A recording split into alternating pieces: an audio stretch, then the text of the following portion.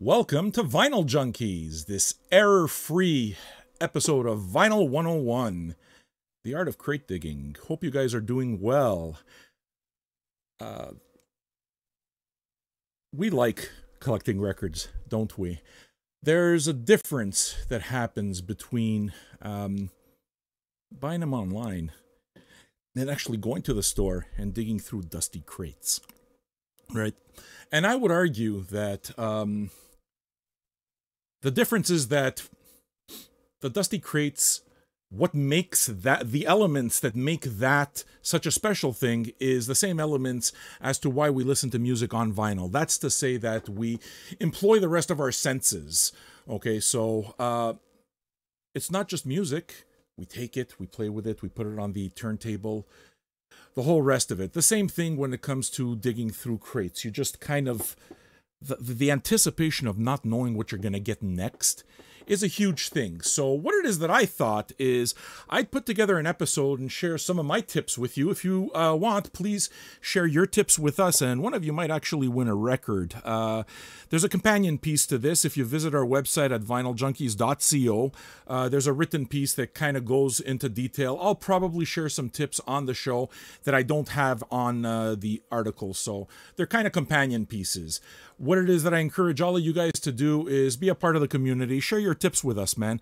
You know, you guys have been doing it a long time also, and collectively, well, you know, it's good to be able to just help each other out. Okay, so where do we start? You know what? Why don't I start with this really schnazzy original intro that I did for the thing? The way it is that I started the article is, crate digging is an art unto itself. To me, flipping through dusty record bins is a treasure hunt for something personally meaningful. The record store is the excavation site. The records are the artifacts that tell the story. Expressed in basic terms, it's musical archeology. It's cultural anthropology. The fact that we're kind of like getting involved is what makes the difference. So, let's talk about this ritual a little bit. First of all, do you guys have a preference? I know that a lot of you, you know, you live out where there's not a lot of record stores. So there's, you know, buying records online is an absolute reality, and there's nothing wrong with it. But, you know, for those of you that actually shop at record stores, that you're lucky enough, you got enough, you know, you got more than one around type of thing. What is it that makes the difference between the shop that you visit very often and the shop that you don't go see very often, other than the stock? Obviously, stock is one thing, and yes, price is another thing. I'm going to go into all of it, but you guys add yours. If I see your comments, I'm going to play along and kind of talk to you as well. Let's see, where do we start? Okay, used versus new records. The first thing that I would say about used versus new records is just basically ask the question, which you guys should answer for me. If you're buying new records at even an independent record shop, is it still considered crate digging? My answer is this. I would say yes and no. Okay, I'll explain myself. You feel free to disagree. Feel free to add to the conversation. That's the idea.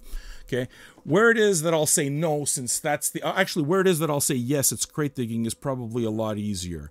Okay, we can't take for granted that everybody just goes to the record store all the time. Sometimes people just go, what, once a year, a couple of times a year, only when they travel. You don't know. So if somebody doesn't have that habit of actually going and visit the stores on a regular basis, everything is crate digging. Everything, even the new stuff. Okay? Where I would argue that it's not crate digging when you're playing with the new stuff is when you're dealing with nerds like me. And the fact is that there's a ton of nerds out there, and you all do the same thing, right? What it is that we do is we read all the news, we check out our favorite bands, we know when the vinyl releases are coming out. Those of us that like the multiple copy type of thing know which variants are sold where, you know the street date, and we all know what day do records come out on. Generally speaking, on Fridays. Always Fridays, right? So if we already know all this information beforehand, and all you're doing is going to the record store to go pick up a record that you know is going to be there, or you even reserved, listen, I'd argue that that's not crate digging, because you already know. You've taken some elements out of it. The element of surprise is definitely a very big part of it. It can't be treasure if you already know that you're going to dig it up, right? So That would be the argument between the two of them. Is there a preference? No, I don't think that there's a preference at all. Some people really do like the new recordings and prefer them. Other people swear by used records, especially when they're originals. I would not say personally that there's it's a preference thing. Having a scratchy old original, this is where it's important to kind of know what to look for when you're crate digging. Every label and every period has its strengths and weaknesses. Okay, so for example, the example that I gave in the article is, let's say you're digging up a record from the late 60s versus digging up a record from the 80s, for example. There is a very big difference. Okay, the records for the 60s, for whatever reason, were just built to last, especially when you look at those kind of pickup record players that used to exist. Those styluses were nails, were basically nails, and they still played through them. Incredibly, you listen to some of those old original James Brown and Aretha Franklin records, and even though they're all scratched up, they still sound good. Not always, but after a while you can tell when there's a deep scratch and when it's just a surface scratch. To get into that, look, actually right from the very beginning, before we even get into scratches, first thing, let's talk about new records, okay? New records and used records, there's one thing I think you should always do, and I learned from experience. I didn't follow my own experience this weekend, but visited 3 stores, by the way, for this report. I mean, I've done this my whole life, but I figured I'd visit 3 different shops to kind of just, you know, get the feel and kind of like get that experience before I do the show. But one thing that I learned immediately, and I didn't follow my own advice, is always check your records. Always check condition, and yes, even new. Unfortunately, this weekend made it so that I came across 3 faulty records from 3 different record companies, brand new. I broke the seal on the damn thing, and they were still not good. They were warped. They didn't play well. One of them, unfortunately, is this box set here, the Autaker box set. 12 records. It's amazing, right? I was very excited to get it. I mean, and you're supposed to get excited, right? These are high-ticket items. If you just look right from there, you can already kind of see, you see? You can already see that it's kind of like facing upwards a little bit. If you go in, most of the records are warped. So there's a quality control issue that is getting better, but buyer beware. Why do I say that? Because, well, when you go to a store, an independent store, look, first of all, it's not the independent workshop. Let's just be clear. They work really, really hard for what they do, and they're not, people that love music aren't doing it because they love money. Okay, that's not really the case. People that work at record shops generally love music themselves, and they're only too glad to help you out with this stuff. But the fact of the matter is that a lot of these indies can't return the stuff. So it's happened to me in the past where you can't return something, you can get store credit. You don't want to get caught in that whole rigmarole, so just open the record up right there before you leave and make sure. In terms of the listening to it, same thing, you know, you should probably give it a quick listen. In terms of used, it's a different thing. You should definitely always check out your used records, and there are things that, you know, you can look at that will tell you whether you're dealing with, you know, a record that's very old or might have trouble or not. I'll try to point some of those out once I find them. Give me 1 second. I'm going to get myself a record to show you. Here, actually, you know what? Why don't we use this fabulous record from Alan Stivell? It's actually not that fabulous, but I will talk about Alan Stivell anyway. Why did I buy it? I think it's pretty obvious, right? Never, ever, ever just go past the cheapy crate because you think you're not going to find records. You'd be surprised at the amazing stuff you'll find. This one, not so amazing, but that cover, the price was right. It was in the $3 box. I had to find out, right? There wasn't a turntable there, so I took a chance, no problem. Where it is that I won for the same thing, right? Same box. This one was $2. Folks, Stanley Turrentine. Doesn't matter, I never heard it. It's fantastic. I already know that it's going to be fantastic. All this is to say that don't pass by the cheapies boxes.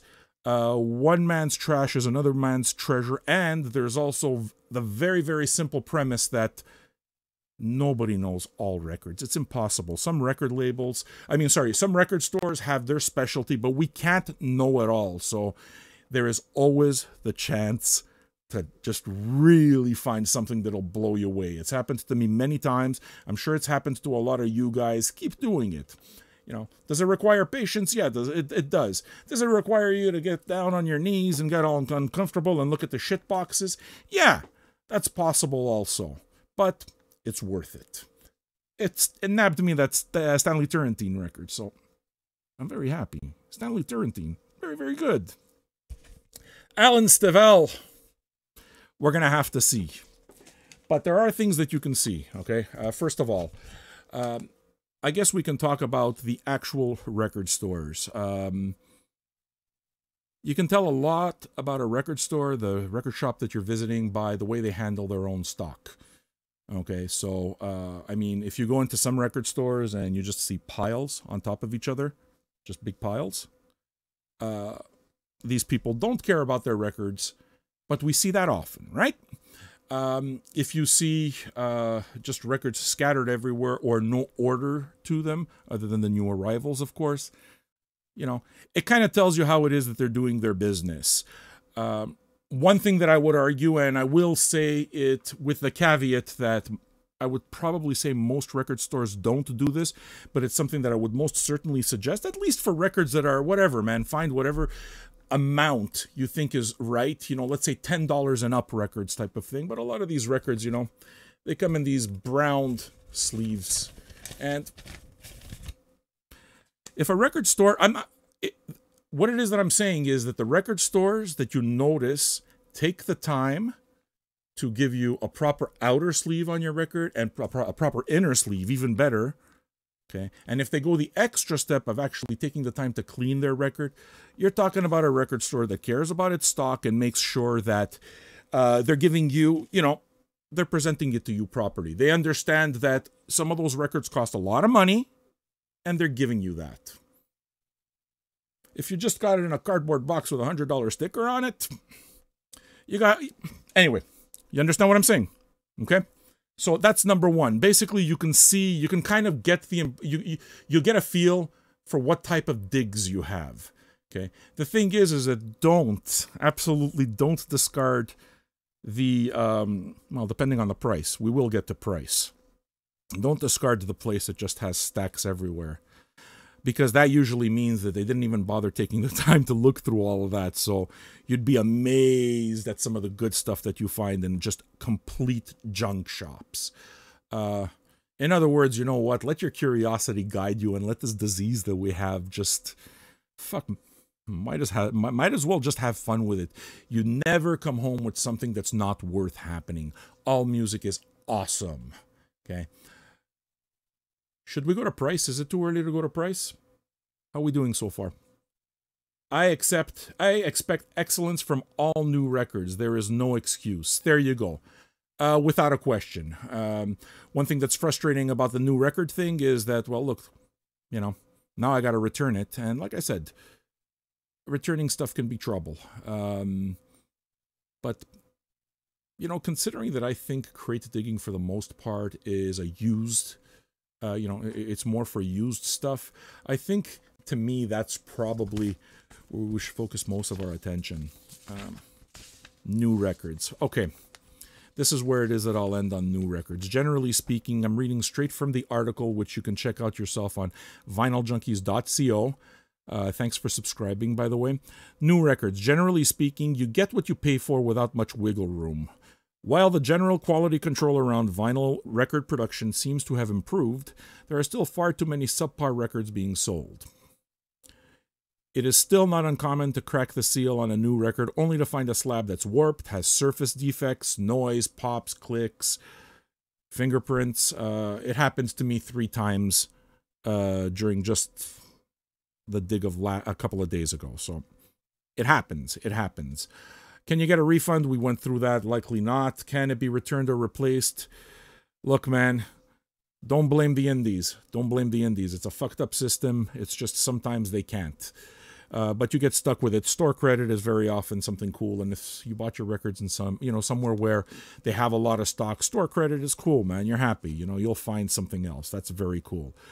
In any case, defective records are an irritant which simply shouldn't exist. Would you accept, this is the example I always give, would you accept a car, brand new car, beautiful, runs like a dream? The air conditioning rattles, right? Doesn't work. No. You don't need the air conditioning not to rattle in order for the car to drive. Luxury, but you're selling a fucked up car. So that's the deal. Used records. Okay, look, I would say one of the reasons that I argue for used records is because immediately, because the record is used, it's not better or not. Sometimes it's much better to have the reissue. I will get to that. But the deal with used records is it has something immediate. It has history. It has mojo. For those of you that believe mojo, I do. Want to give you an example? How about this?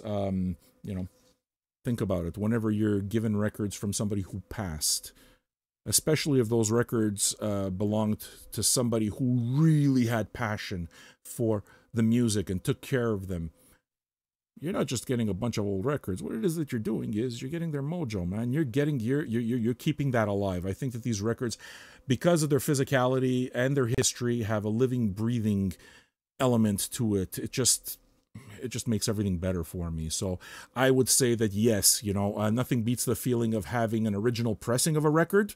They're often actually also the best sounding records, especially when you're talking about the old stuff, because the old stuff was all analog from beginning to the end. So if you get yourself a record that's in great condition, okay, and we've already gone over the fact that a lot of records from those old days, 60s earlier especially, even with scratches, they still sound amazing, but those records were built to last and they're great. So yes, they are worth going after.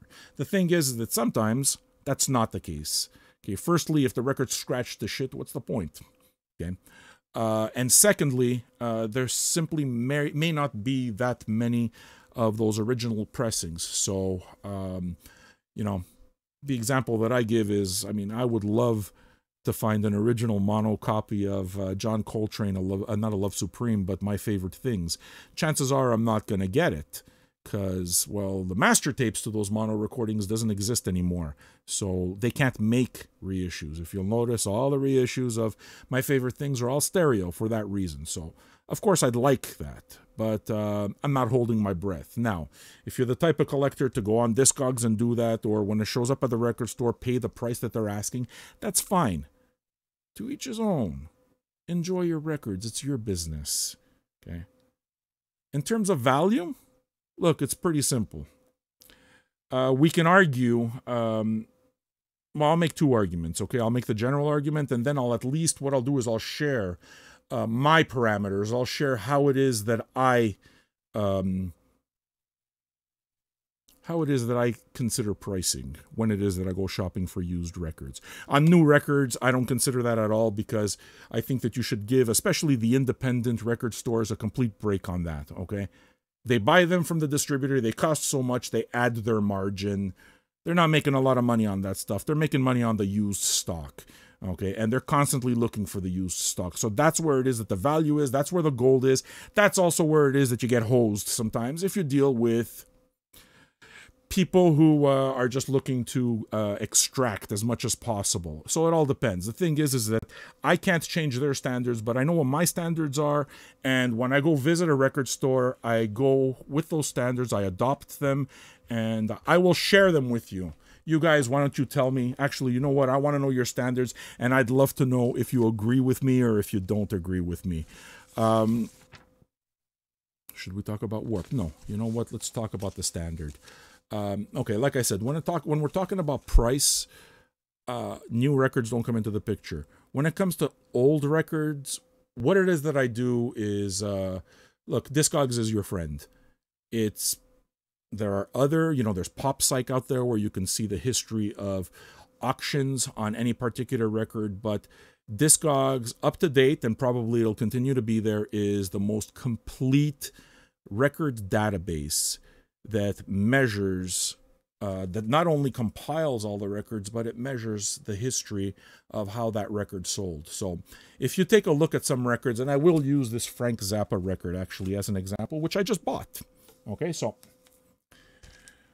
I bought it because, well, I wanted it. I didn't look through anything in this particular case. I just picked it up, right? So the price is $21.99. Now, if you go look for this record, this particular pressing on Discogs, you're going to see that there's a section that has minimum price, median price, and maximum price. And they tell you the last time that it's sold. Why is that important? Because if you want to know how your store is pricing your stuff, what you do is you look at the median. Okay, minimum and maximum price, very often you're going to see enormous differences because people are so fucking whacked out about trying to get as much money as possible. The prices of this stuff are going crazy. So what you want to know is, you can't do anything about the market, but what you want to know is, where does your record store stand? And you can do that. It's pretty simple. Once you take your records and you place them in the database of Discogs, after about a dozen entries, you start seeing a pattern. You see, now what I do is I use the comments section of every Discogs entry, and I put how much I paid for the record, and I put where I got the records from. Okay, so I'm able to track after a while how much. So when I take a look at this record, the minimum on this record was about $3.50. The maximum was about $36. The reason it is on Discogs, the reason it is that I point that out is just to show you how insane it can get. Okay, again, you can't do anything about that. What it is that you can do, however, and for me, honestly, it's the only measuring stick that I've come up with that makes any sense, is you look at median, because median basically tells you what's right in the middle. So if this record, for example, was sold 25 times on Discogs, what's the price right in the middle of that? What's the median price? Okay, so when I took a look and the median price on this was $15.50 US, I paid $21.99 Canadian. I got median price. After going to the store and checking it out with a couple of more releases, I noticed that it's exactly that. They price around the median. So that tells me that they're fair. They're not trying to hose you. Okay. How about the places that price below median? Those don't really exist. Because if they existed, it's because, look, they don't know what they're doing, okay? So that's to say they don't know what they have. But generally speaking, anybody who works in records does use Discogs as a database, and if they're telling you that they don't, they're lying to you. Because if you notice, they don't say, they don't, but the prices are always higher, not lower. So what it is that they're doing is they're trying to justify, I don't use Discogs. Bullshit. And you should use Discogs because you don't blame the tool. It's a good tool. It's important. Okay. What happens when you got the stores that price over median? That happens all the time. After a while, you start spotting it. Like I said, you buy a dozen records from a store, you start seeing the ones that really jack their prices and which ones don't. Now, in some cases, you have to accept that because there's some stores that specialize, right? So in other words, if you go to a record store that specializes mostly in metal, look, there's a premium perhaps that you have to pay for walking into that metal shop because you know that it's highly likely that you'll find the stuff there. Maybe you can argue that, maybe. Or maybe they're just trying to hose you. I don't know. That you're going to have to depend yourself. You're going to have to depend on for yourself. But all this is to say that it's not right or wrong. But for me, I look at the median price in Discogs and I see whether the price is above or below. I look at what the prices are being sold for right now. And I do it after the fact for the most part, okay? So I have to go home and it's like, because I'm not going to bitch in the store. Give me the thing, no problem, I'll buy it. But you know what? If I notice that your prices are 50% above the median every single time, I'm going to stop coming to your store. I just am. No matter how wonderful your records are. I realize that if you don't have a lot of record stores in your place, you don't have a choice, so you're fucked. So geography does have a thing. Also, it should be said that it is not the only measurement that matters at all. Again, we can point to geography. There are some areas where, if you want good country music on the Starday label, you're going to find it a lot more in the Rust Belt and down in Nashville and areas where country music, American country music, is more prevalent. Okay, you might not find as much of it up here. Okay, so that should be taken into account. If you go to LA, there's a lot of the CTI stuff, and there's every area has records that are a little bit more bountiful. Here in Montreal, if you want a Godspeed record, you know, just open your window and yell out the window, "I need a Godspeed vinyl." You're going to find one, I promise. Even the ones with the little crushed penny, all of them, they're here. Okay? So, that counts also. Geography does absolutely count. While I was talking up how wonderful this record is, there's one thing that's not cool. In the used category, again, here, always, absolutely always check your records. Always. Because if you don't, it's on you. Okay? Look for warps. Warps are immediate and you spot them.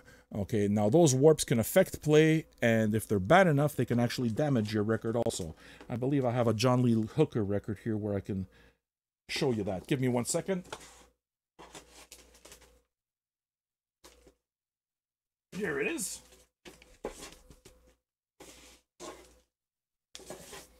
All right, so check. Podcast land can't see it, but this John Lee Hooker record, for example. Okay, beautiful. I mean, who wouldn't want it? But the thing is that what it is a Frisbee. I've had this for a while. This isn't what I picked up at during the store, but it does show immediately, though. Okay, if you take a look at the record, nah, you can't really see it online. But the record has a warp. Actually, even more, it has a lip. A lip is what happens when you have the warp right around the edge. Okay, that very, very often happens when records have been left in the sun too long, so they start melting down from one side. I'm trying to find it. Hey, here you go. Right here, okay? Let's see if we can catch it in the camera. Probably not. But there's a lip there, okay? What happens is that the needle jumps every time you go over that. That's not good for your tone arm. It's not good for your stylus, and the record simply doesn't play right. So those you should avoid at all costs. You're bringing home a Frisbee, no matter how good the record is. Even if it is a bitchin' John Lee Hooker record, it's a Frisbee. Okay. When it is that you have a slight warp, that's not the hugest deal because there are ways to kind of fix that with clamps and weights. That's another show for another time. Okay. But if you see significant warp, keep that away. A record is supposed to stay flat. A record's supposed to play on a level surface. And if it's not doing that, it will affect play. It'll cause distortion. It'll mess up the alignment on your arm. A bunch of things. Not really worth it. Okay. But again, the feeling of getting a used record, right? You find a used mono record of whatever you like, or just an original Slayer pressing of Haunting the Chapel is going to get you excited, you know? Your titties explode a little bit. You get excited. I understand this. Okay. But if it's all warped, no good. No good.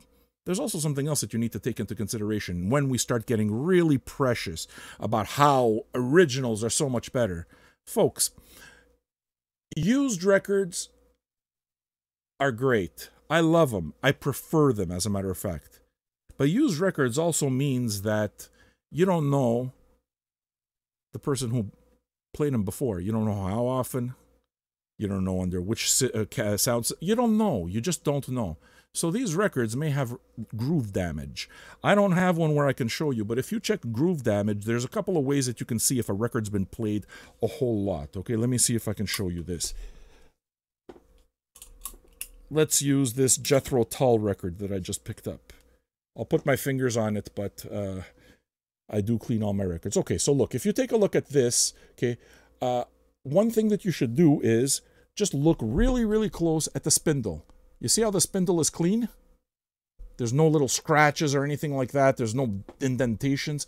The spindle, which is this part here, the middle part, okay, basically that tells you that this record was either not played very often or it was well taken care of by the person who played it. Usually, if you see the spindle on a used record that's all destroyed, the paper's a little torn up, or you just see that, you know, it's just marked up type of thing, it's because it's gotten a lot of plays, and you should check that out. That said, most independent stores have listening stations. The good ones should. They should all have listening stations because you're buying a used record. It's important to know, right?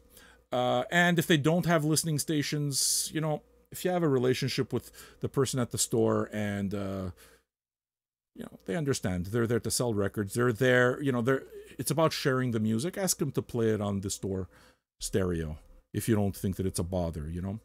It gives you an opportunity to strike up a conversation about that Stevie Wonder record you want to take home, right? You're not sure. This Inner Visions, it's really nice. It's an original 73 Inner Visions or talking book, you know, with the braille sign up on top. I really want to take this home, but I'm not sure if it's any good. The spindle looks a little messed up. I don't know. Those early records, the best way is trust your ears. Take the record, play it. If it's good, take it home. Okay? And the second thing is, besides using kind of like your own census test, is like I said, you know, pricing. People are allowed to price things however they want. Something is worth whatever somebody wants to sell it for, or whatever somebody is willing to pay for it. So there's no right answer. On the other hand, there's nothing that stops you from going in with your own barometer. My personal barometer is Discogs median. And if you stay at the median, I'm happy. And if you go above the median, then I know. And when I come to your shop, then I know that that's how you do things. Irritant. Absolute irritant. This same record that's been happy and I'm swell with. I haven't listened to it yet. The reason is there are other records to listen to, but there's actually one specific reason why I didn't play this yesterday when I wanted to. See, it's sealed. Completely tight. You can't open this. Okay. Now, it wouldn't be a problem if it was easy to open, but it's not. There's fucking tape all over the place. Why is this a problem? You're allowed, okay, I understand this, to prevent theft, and you don't want people, you know, there's some stores that don't want you handling the records too much. It depends. Okay, I got that. But the thing is that you see this, even when I take it home, removing all the tape is so bothersome that I might destroy my cover doing it. So here you are, you're trying to protect your record, but you're making it inconvenient for me as a client. Okay? I gotta take a scissor and cut very carefully. Why? This happened also at Amoeba. I can't say that I'm all for that. I think that when you're selling used records, everyone should have the right to inspect the goods. So don't make it so hard, because when you bring it home, I gotta cut that open, and it's a pain in the ass, and I don't want to have to take my record home that I just bought and destroy it. Why? Because of that. So I think that's probably all I would say about that. Scratches. I should probably read some of your comments. No, I'm not giving you my Zappa record, Andrew Earl. Stop it. Stop it. Okay. Why don't we talk about cleanliness? Because another thing, right? Standards. It's just... the chances are, if you're dealing with an independent store that takes the time to wash their records, clean their records, you're dealing with people who are taking care of it. Like I said, the vast majority of people don't do that. That's not necessarily a bad thing. However, you do go into record stores where you can see that they're not even visually graded. And visually graded means they don't even bother looking at them. Okay, and you spot that really, the garbage shops are okay if they're selling it for garbage prices. But when it is that they're putting it out as garbage and pricing it over median according to Discogs, fuck those stores. Fuck them. And they exist. They do. You grab the record, you open it up, whatever the price is on it, $5.99, $6.99, it doesn't matter. If you were happy with it, open the record up, there's a scratch all the way through it. What that tells you is that there's no standard and they'll sell it to you anyway, or they didn't inspect their own material. They took the record and they put a price tag on it, according to whatever parameters they follow. But they did not inspect the product. I think it's important to know that when you visit your record store, if that's happening, you should at least know that that's happening. Some stores do that, some stores don't do that.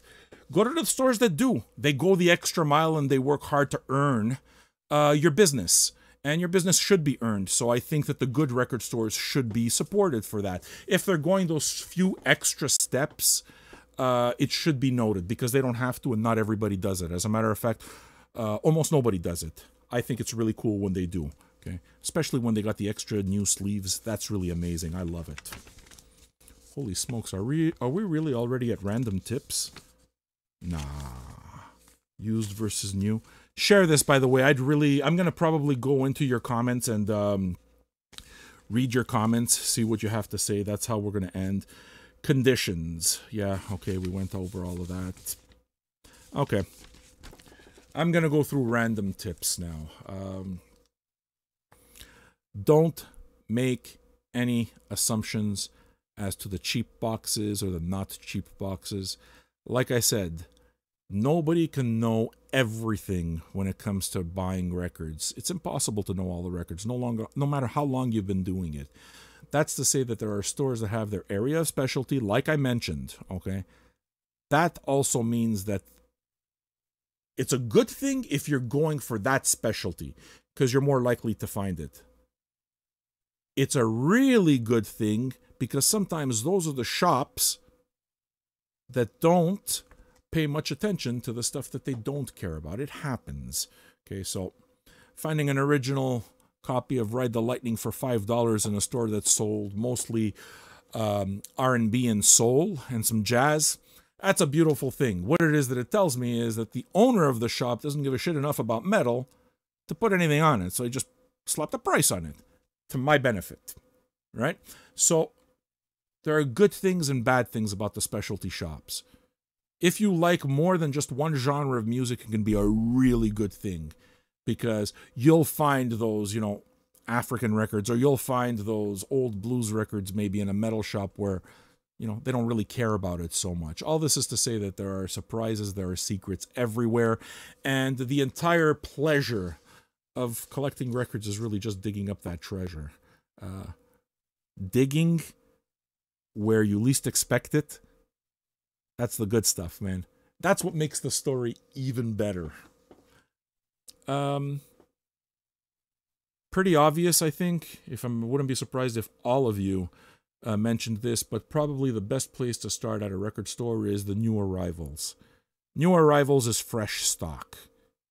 Record stores that see a lot of volume and buy a lot of records go through fresh stock all the time. You want that because you're getting first pick of those records. That may mean that you're not going to get the best price because some of the records that sit in the bins for a little while, what happens is they know these records have been sitting around in their bins a while and they'll lower the price on them to get rid of them and make more space. So there's an advantage there too. But generally speaking, definitely the case if it's a record store that you visit very often, what you do is look at the new arrivals first. That's the fresh stock. Go for it. And when you're digging out your records, if it's a maybe, take it with you. Okay? Excuse me. So what I mean by that, I'll just have a drink, okay? Hope you guys are enjoying the show so far. If you are, share, you know. Okay. So where was I? Where was I? Yeah, the new arrivals. That's probably not where it is that you're going to get the deal because first come, first serve. So, I mean, I think rightfully so, you know, they're going to try to, if they have a gem, they're going to want to get what they can for it as long as they're fair. Again, what's fair depends on the person. I've told you how it is that I measure it for myself. Okay. But, that's if it's a store that you go visit regularly because after a while, you know all their back stock. Now, if it's a store that you don't visit regularly, you should definitely go look in the back stock. Look at the bins that have been there because you don't know the store. You don't know what they value. You don't know what their clientele is. You don't know what their area specialty is. You don't know a bunch of things because you're not familiar with the store. So sometimes that's where it is that you're going to find the gold. For example, I went to LA and I'm a massive fan of CTI records. And I went to LA very specifically to buy CTI records. And found a whole bunch of them very, very, very cheaply priced because they are plentiful. They are everywhere. So you're going to get the $2 Deodato records and, you know, the $3 Ron Carter records and so forth. It's possible. Okay. The thing is that because there's so much of them there, I'm not from there. I can go visit the cheap piles and I'll find exactly what I'm looking for. Right? Now, If it's a store that I went to on a regular basis, after a while you know those piles. You pay more attention to the new arrivals. But general rule, you visit the new arrivals all the time. And the used stuff more than the new stuff, also, because that's the stuff that they don't just order more copies of. That stuff, it's either there or it's not, right? So that's when it comes to the new arrivals. Okay, the other thing that I would say is you don't pay until the very end, right? So depending on how long you stay at a record store, what you do is collect your records.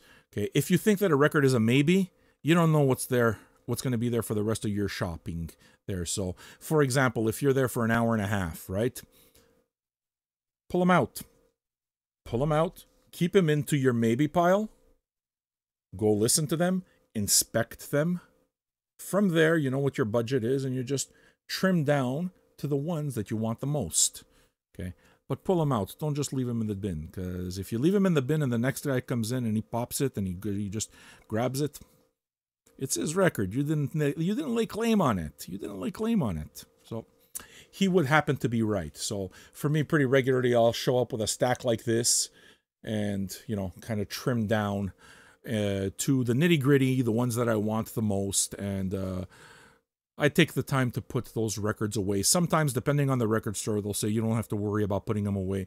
Just put them in this pile over here, and we'll sort them out for you. Other times, it's just convenient, especially when it's a small shop. There's not, there's just one employee.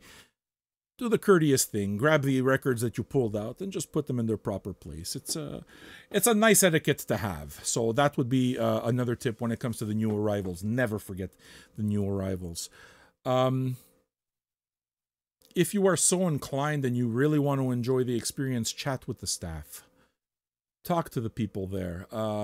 Any good record store understands that it's a cultural center. They're not selling you anything. They're not selling you widgets. They understand that it's art. Okay, at least the good ones should. Okay, so if a record store, for example, has a stage on it, right away you're going to the right record store, because this record store is taking space to create a performance space for artists. They understand the value of the art. They understand that the record store is a cultural center also. So that's to say that the independent store is driven by the right thing. It's driven by passion. You got to make a living, but it's still driven by the love of art. Those places deserve all our support. Chat with the staff. The staff wants to talk about music. So you get into a conversation, and if they can point you in the direction of something, that's a great thing. It's happened to me many times where the shop owner pointed me to a record that I didn't know about, and it's one of my favorites now. So the thing is also that if the shop owner really cares about your business, they'll kind of try to zone in on what you like and try to suggest the right thing, and even go one step further and say, go listen to it at the listening station. All this is to say that there's a certain feel, there's a certain comfort that happens when you go to the right shops. Take advantage of that, man. A lot of the people back there aren't necessarily the music snobs that we see on Black, like Jack Black on High Fidelity. Some of them are, and a lot of them are miserable. I know I would be miserable. I'd never own a shop because I'd kill everybody. But some of them are really friendly, and they have to be. So suggestions, always a good thing. The other tip I would give you is go crate digging with others. If you can, go with someone else, man. Not simply because the experience is better. I'll give you the perfect example. This has happened with Diodato is the one that I keep coming up with, because I've suggested a Diodato Prelude record to 2 different people who went out and bought other Diodato records right after. This happened just recently in LA when we were going on our record crawl. We went to 3 different shops, and I had some of this stuff. As a CTI guy, I know some of the, I know some of the titles. So a lot of the basic ones, Diodato is kind of like CTI 101. I have these records. They're plentiful. Like I said, a couple of bucks each. They were everywhere. So I'm there with somebody else. Nelson, hey, Nelson. I know you like hip-hop. I know you like samples. I know that you like jazz hip-hop, like Diggable Planets. Check this out. I don't know this. Dude, it's $2. Check this out. Then I took a Stanley Turrentine record, and I gave him a Stanley Turrentine record. Now, he owns 5 or 6 of each artist. It's fun to do that. It's fun to share music with others. It's fun to share art with other human beings, man. And if other people can hip you to something, it's what adds that story. Okay? Again, vinyl isn't like Spotify. Vinyl isn't like vinyl is an experience. Okay? And that experience includes history. Stories are part of that history. If you're able to attach a good memory to a record, that is the intangible. That is precisely the intangible that makes collecting music on vinyl what it is. So that interactive element is, I think, the special sauce, you know. Guys, I think I've covered it all. I wasn't under the impression that it might be longer. I may have not covered it all, though. Actually, another thing is, you know what, just as a matter of etiquette, let's say the new arrivals bin is like this, right? And I'm on this end. I'm on this end over here, looking through the new arrivals. Don't be a dick and get right next to me. Start at the other end, courtesy. You know what I mean? It's like some people just kind of crowd your area. Listen, man, it's a contact sport. Elbows up. You're going to be rude, I'm going to slap you back. And the other thing I would tell you definitely you shouldn't do, and this we're seeing a lot. You know how I just said the Discogs app and just all of that information that you can get online is very useful when you're shopping? That leads to douchebag behavior depending on the person. If you're that guy that parks himself in a certain area and he opens up his fucking laptop or he opens up his smartphone and he just parks himself there so that nobody can touch that area and goes through all the records and starts looking for all the prices, and it's all cool, but you know what? If you're disrupting everybody else and basically parking yourself, you're a douche. You're a douche, and you shouldn't do that. It's not polite. It's not polite. It is community space. It is not your personal office. And I think that's my spiel. I don't even know. Should I be looking through these comments? I worry about the comments because sometimes they just go off for nothing. All right, folks, you know what? I'm going to stop right here. Thanks. I hope you like this type of broadcast. I'm going to get off right now and look at your comments and play along with you. I wish I would have been able to do all of this live because I really like the interaction. Again, share your tips. Share the video if you enjoy the comment. If you enjoy the content.